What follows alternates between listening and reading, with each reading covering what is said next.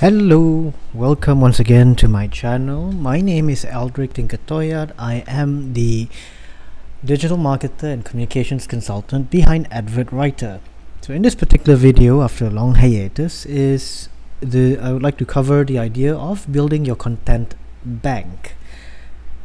Now, when it comes to businesses, when you have your website, when you have your Facebook, when you have any social media platforms, you don't want to leave it empty with nothing.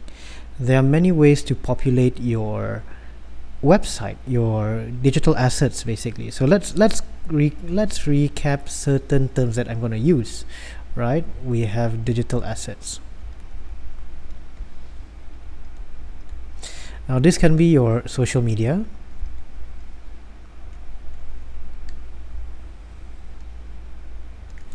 Why is it not moving? Okay, this can be your social media. Then you have your website, your emails, or your email database. Okay. So your social media would include, let's say, Facebook, Instagram, Twitter, and so on and so forth. Even YouTube, in fact. So you will want to populate whatever you have with regular content coming out. It could be a weekly thing, it could be a daily thing, it could be a monthly thing.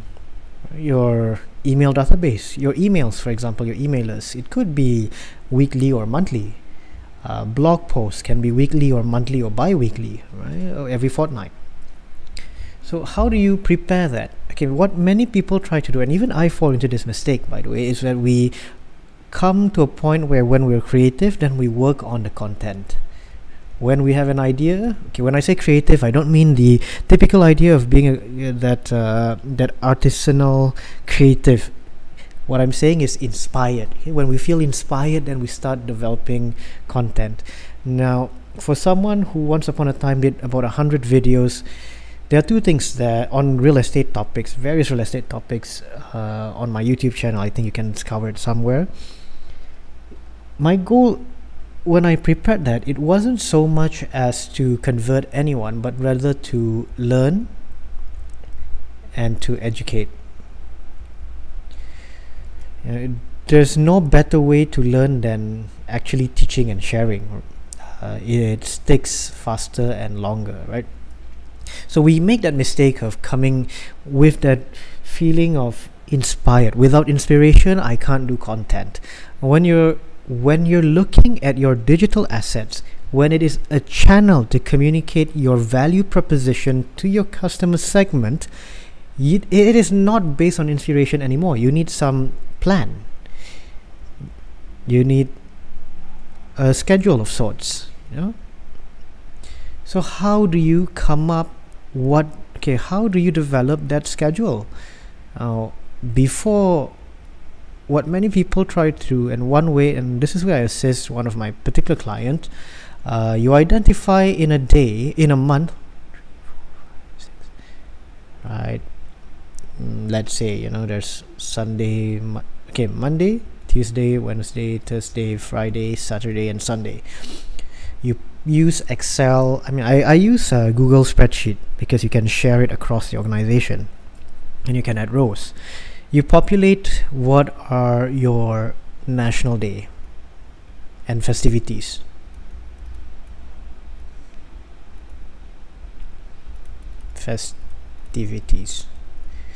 That's a bulk of your content, right? You can, once you go there, you identify, you start getting some ideas and references on what you can deploy. Let's say Valentine's Day was 2 days ago, so you want to do Valentine's Day, fine. What I would recommend, if you will, these are free resources, by the way. I would use Canva. I will use Pixabay. And of course, there's Google search. So Pixabay is a good source of royalty-free pictures. Canva helps you create visuals without the need of advanced tools like Photoshop or Illustrator. It's good enough, in my view, it's good enough if you want to create content, simple content for your social media, simple content for your website. In fact, that's what I did on advertwriter.com, on Aldric Tinker Toyad, Aldric Tinker Toyad, the Facebook page, on aldrictoyad.com. I use Canva to develop the different visuals that you see there, even on LinkedIn. Unless of course I state otherwise that it's taken from other sources. Anyway, this is already production. So your plan, your research. Then you go back to what stuff that you want to do in that particular month. So that's why it's ideal if you do this in a quarterly basis, and you plan it in the quarter before. That way you can start rolling out in, let's say, July, August, September, Q3, third quarter 2021. You start working on it in June. At least have a general idea of what's happening in July, August, September. What's your plan? What festivities are coming up? What's your plan? What's your promotion? What campaigns are you going to do? What products or services are you going to launch? Then you schedule it accordingly. Okay, so at least when you have your framework for 3 months, you know what's happening in let me bring there. Okay, and you can start doing your research. At this stage, it's easy. Like I said, you can do it monthly. Oops, sorry, that's the easiest. You can do weekly, and the more time consuming is daily. And daily, perhaps it's just your work week or actual calendar days, whichever that you feel is suitable, or any frequency thereof. This will give you an idea of how many content you have to churn and develop, and it also helps you come up with an idea of what format. Now for me, I've done the visual part and I'm struggling with it, I have to admit. So I cannot imagine you, if you run your own business, if you're running your own practice, if you're a professional, if you're an insurance agent, a unit trust consultant, you're a lawyer, you have your firm to run, you have to write this, you have to do your research, you have to learn. So you might want to outsource all these things to a third-party firm, or even Fiverr if you want to. Okay, anyway, but you need that calendar, at least that idea where people that timeline of what's happening in the coming months. Without that, it's very hard to execute. And it also helps you prepare and helps you plan, right? So in June, coming back, let's say you're doing it on a weekly basis. So let's, for the sake of argument, you're looking at 4-4-4. Right, and if you're based in the United States, you identify what are the holidays in July, what are the holidays in August and September. If you're in Malaysia, in Singapore, what are the upcoming holidays in July, August, September? So you have at least your national days and festivities covered up. Like if you're in Malaysia, August 31st is the National Day. Then come September 16th, you have the Malaysia Day. July, I don't think this year July is Hari Raya, but you can incorporate that. If you're based in one of the states, you can put 21st July, Sarawak Day, and things like that. Okay, anyway, I digress. So you already have, let's say in that instance, 3 different national days and festivities. Then you add in your plan. Let's say you wanted to do it weekly, so 4-4-4. That means you have 12 weekly content. Then my next question to you is, what's the theme? Let's say you are anticipating preparation for the year end. If you're in that position, right, you can create a monthly theme, a weekly I would say at most a monthly theme or a quarter theme. That's why it gives you a wider time period to work with. Of course, I'm going through this at a superficial level. When you're doing it, when you're sitting down, when you have your paper in front of you and your pen and you're wondering what to do, you can take into consideration of these questions. Even when I work with clients, I will be asking them, do you want to do a monthly, a weekly, or a daily? What do you want to cover? What's your theme across these 3 months? What do you want to, okay? But there's as usual, I cannot escape, and you notice that there's that little business canvas there. So in this particular video, I will focus on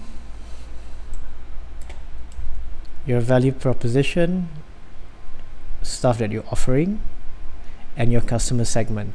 Okay.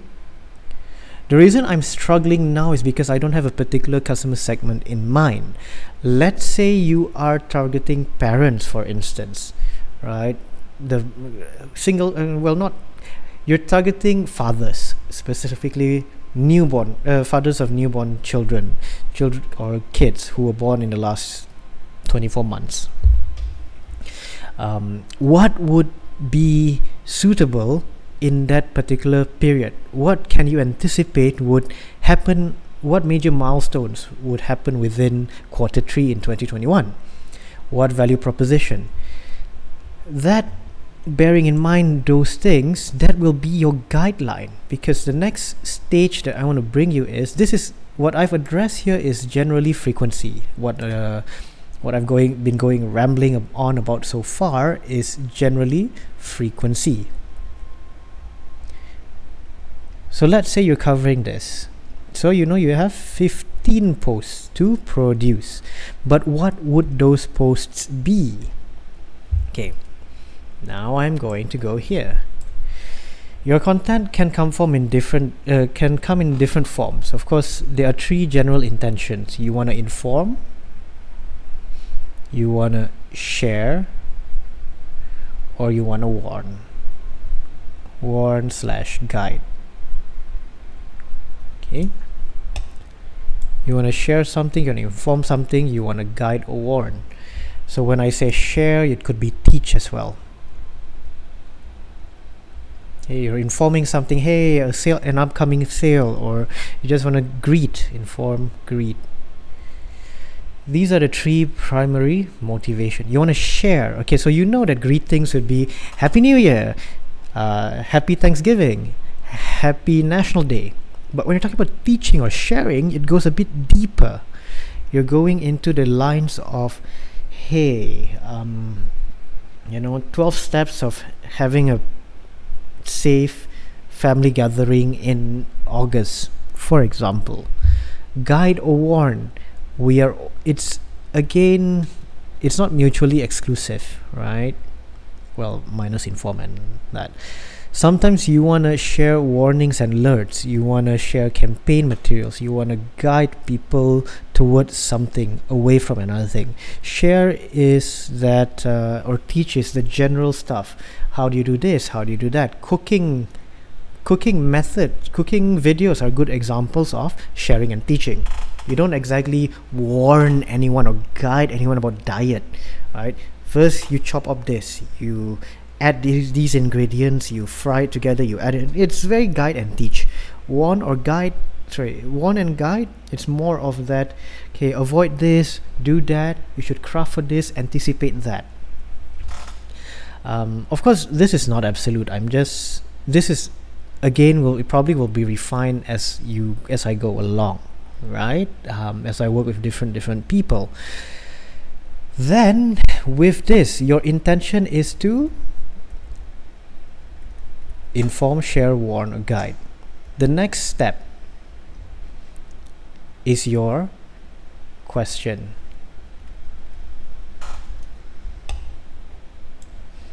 What do I mean by question? Okay. Who? What? Where? When?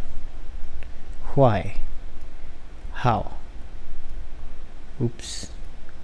Talk about handwriting. And whatever variation. Okay. I'm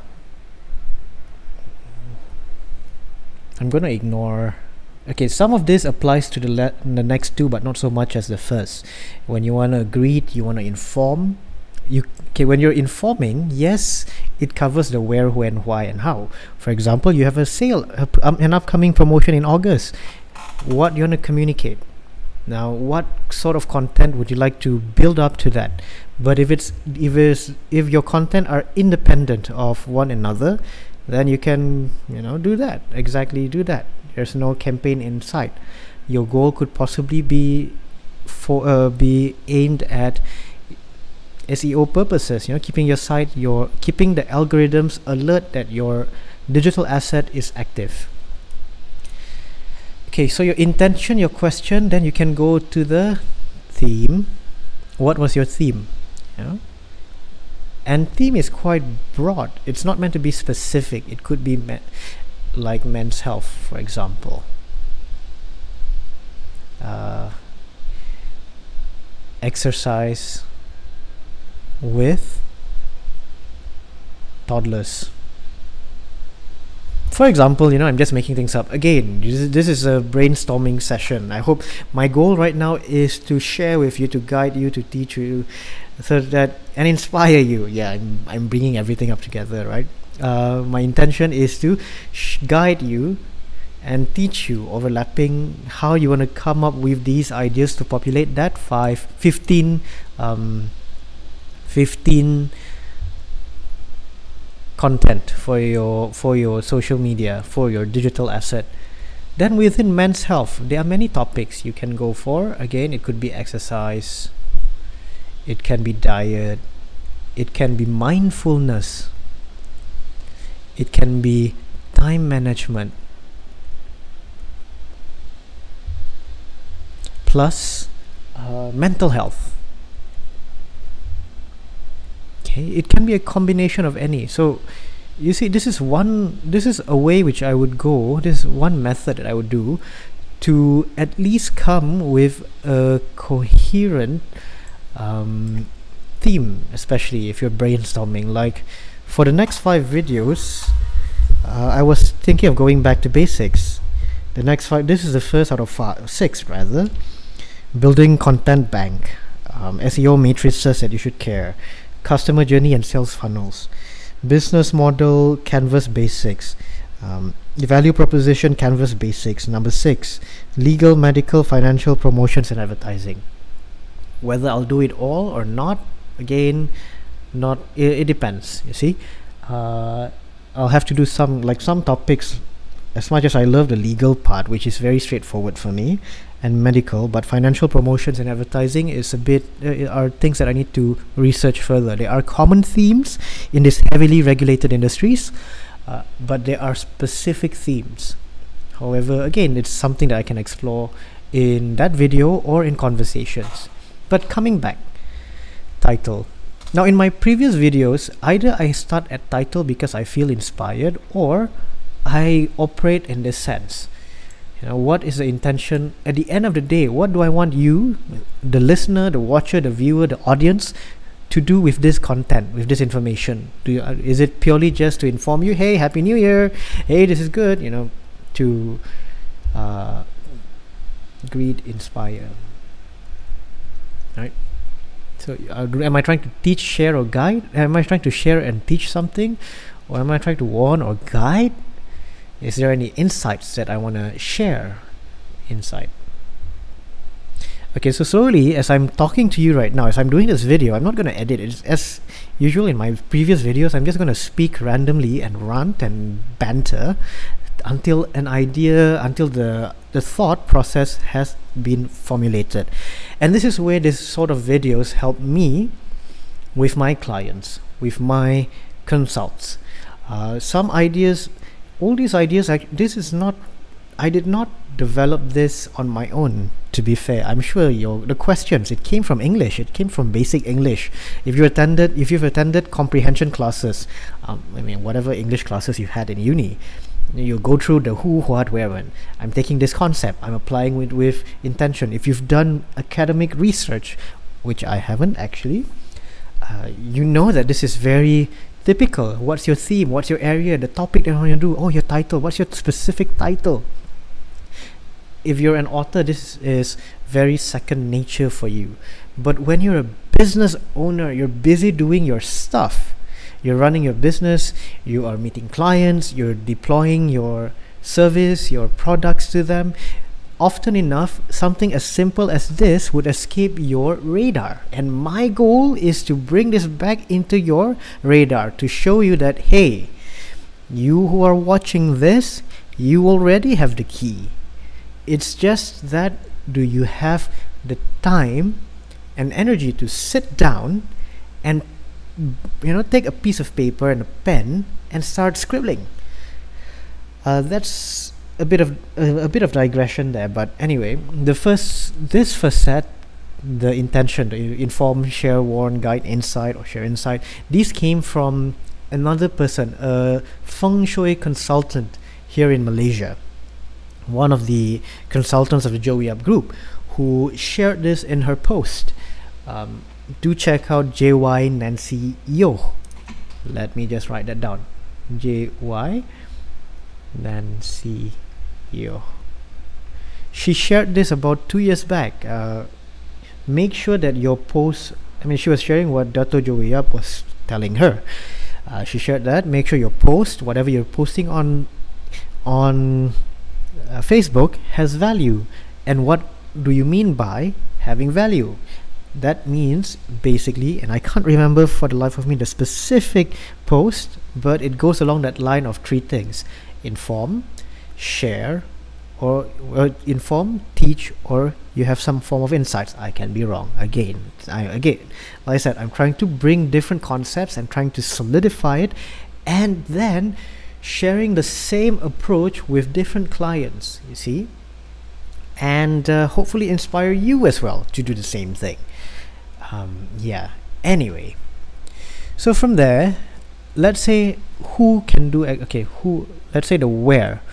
15 places of doing your exercises on a busy day. That's one title. 17 foods you have to avoid. Again, combo, that's a warn and insight. Okay, insight. What? Where is the green one? That's a insight. Goes with a what? Men's health, diet. You add a number, 3. So 3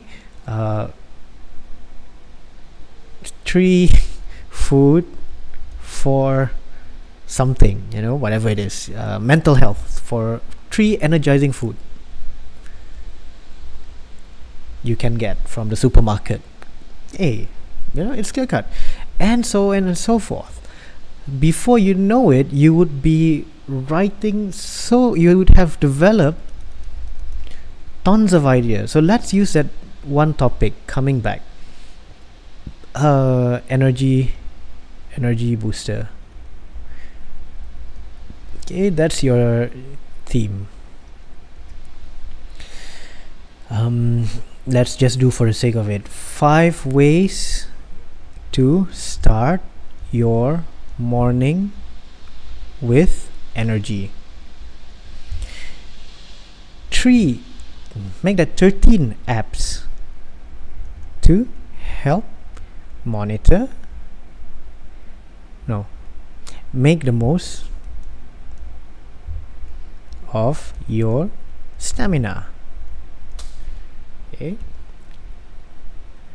so again, I have to, although I briefly mention it, your key audience is crucial when you're doing this exercise, because that will influence your what you're going to communicate. As far as possible, go back to your business model, your business objective. What's the value proposition? So now, if your customer, let's say you're an insurance agent, right? You're selling life insurance. Your number 1 segment is men.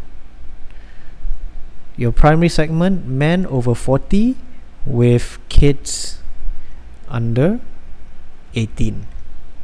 Now, married or not, that's a different story. So you have to understand this customer segment so well that it doesn't have to always revolve around life insurance, because here's what I notice. Not every life insurance agent will position themselves as a life insurance agent. Sometimes they want to be known as advisors, as coaches to their target customer segment, and they support whatever they're doing through life insurance. So one business model that I am toying is, predominantly I want to provide consulting services, hopefully at a minimal rate or free, to small businesses and professionals or solopreneurs or freelancers. Okay, but to ensure that I have enough money at the end of the month, I need to it has to be financed by a specific group of clientele. So not everyone will benefit. I will not be selling and pitching to everyone. Rather, I'll be focusing my effort helping selected clients based on my capacity and my competency and where they are in the business cycle or their business stage, and this will be who I will work closely. They will be supporting me, but for the benefit of everyone else, I'll be creating these videos on YouTube. I'll probably do live sessions. I'll probably do clubhouse sessions. So goes back to that 10-90 ratio principle. Yes, I know the original ratio principle is 80-20, but hey, let's be realistic. Sometimes it's between, okay, fine, I'll just, for the sake of it, I'll just put the 80-20 here and the 90-10 there. So my goal is, my customer segment is, in that sense, small businesses and professionals, individuals who want to educate, who want to use social media, want to use digital media to promote and connect with their customer segment. I'm not interested in manipulating. I'm not interested in developing copy or content that's manipulating your customers, but rather to educate your customers through non-manipulative and informative ways. So that has been my recurring theme, my personal passion for the last few years. And that's what I would like to stick to. Okay, I digress. Again, coming to yourself. What is your customer segment? What is your value proposition? What you want to do? Okay. So I don't see myself as a copywriter. Now I remember what I was saying. My point was, I don't see myself as a copywriter or digital marketer per se. I see myself as a business coach of sorts. Well, yeah. I mean, I help guide business owners set up their marketing, their digital marketing specifically, so that it's sustainable for them. So likewise, life insurance agents, they could be positioning themselves as something else, and their value is promoted, is communicated through the content that they churn out on their digital asset. So I'm gonna go, it's almost 30 minutes, but I'm gonna do right now is quickly tie back all these seemingly random ideas or rants that you've been hearing for the past 30 minutes to one coherent stage, to one coherent idea, right? So first and foremost, you start with your frequency. That's when you know how many topics do you need in a month. So when you're working in a quarter basis, I'm going to use black. So it's ideal to start in the quarter before, so that when you run production, let's say it takes you a month to do production or a couple of weeks, because you won't be doing it 24/7. Remember, you will be interlacing it with other stuff.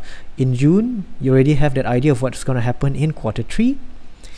You will roll out your production and divide production and schedule it for July. In July, you will do the same thing for August. In August, you're going to do the same thing for September. By September, you already start preparing for the next quarter. Once you've decided how many posts you need, what's your frequency, you can come up with a number that you will be able to produce and populate this calendar. Now, it is just a marking. At this stage, you don't know what's going to go in there. That is why it goes back to who are you speaking to and what's your value proposition to them. Because once you tie that, your business model, back to the season, back to the quarter, you'll be able to come up with a recurring theme. Now, to populate that, it is this green box that will guide you. First, you have to understand what's your intention for that particular content. Are you trying to inform? Are you trying to teach? Are you trying to share something or guide someone? Right? Then you bring back your English lessons from once upon a time. You start with the question, or you can start with the theme, topic, question, then title. Okay? So your theme is men's health. Your topic is what within men's health. Nutrition. It could be whatever it is. Let's say, depending on your customer segment and the value proposition that you're trying to promote. And you develop your question. You can throw in numbers at that stage. So stage 1, stage 2, stage 3, stage 4, stage 5. Add numbers. Numbers meaning 5 areas, 3 food types, 7 steps. That sort of thing. And finally, you can come up with a title. As you build this on paper and pen, I don't encourage you to use any software yet. If you're an old school person like me, I would prefer pen and paper. Then I will take this list and populate, and yes, I do that. Either on a spreadsheet, a Google spreadsheet, or a Microsoft Excel file, which I will then add different components. I will add dates. I will add when was it published, when was it this is later on. You don't have to do this now. When did you get the idea? When did you draft? When did you publish it on YouTube? When did you publish it on Facebook, etc., etc.? That gives you a better idea. Now, I've learned from that. I don't think I want to do that for my business, for my practice, for Advert Writer, for Aldric Thinker. So what I do is, I will usually record several videos at one go, 1 or 2 videos, and then I will schedule it using the same method anyway. And then you can produce using Canva. If it's a static visual, you can use Canva, you can use Pixabay, you can use Google. There are many methods out there. Like for me, I use, because I am on Steam, the market space for games and softwares, I bought a few softwares to help me in creating my video. And if you're on my YouTube, you've seen different qualities of my video. You've seen different production styles. Sometimes I just speak and I edit it from there. And in this year, I've decided, you know what, I have this cute writing pad. I'm just gonna screen record and populate and schedule. So at the end of the day, my goal is that you come out of this with a sustainable marketing, or rather sustainable digital marketing system habit. Okay, again, I don't want to take you away from your business. I don't want to take you away from your clients. If you can do it yourself, good, by all means do it. If you need guidance, feel free to reach out to me. If you need to outsource it, Fiverr is there. You can even contact me, but we'll see. Let's discuss, because I have my limitations as well.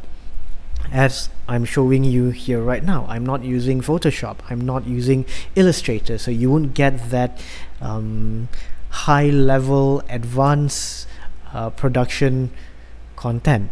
You wouldn't get that professional level, but it's good enough for me, and it could be good enough for the target audience that I am helping. Anyway, that is the conclusion. So if you have any questions, feel free to reach out to me via email. You can also scan the QR code and send me a message. I'm gonna pause this here. Okay, my email is aldric@advertwriter.com. Scan the QR code to reach me, and we'll arrange a consult. Finally, I'm Aldric Tinker Toyad, where I help small businesses and professionals increase visibility and assert their credibility through informative and non-manipulative content. Thank you very much. I hope you have an awesome day ahead. Goodbye.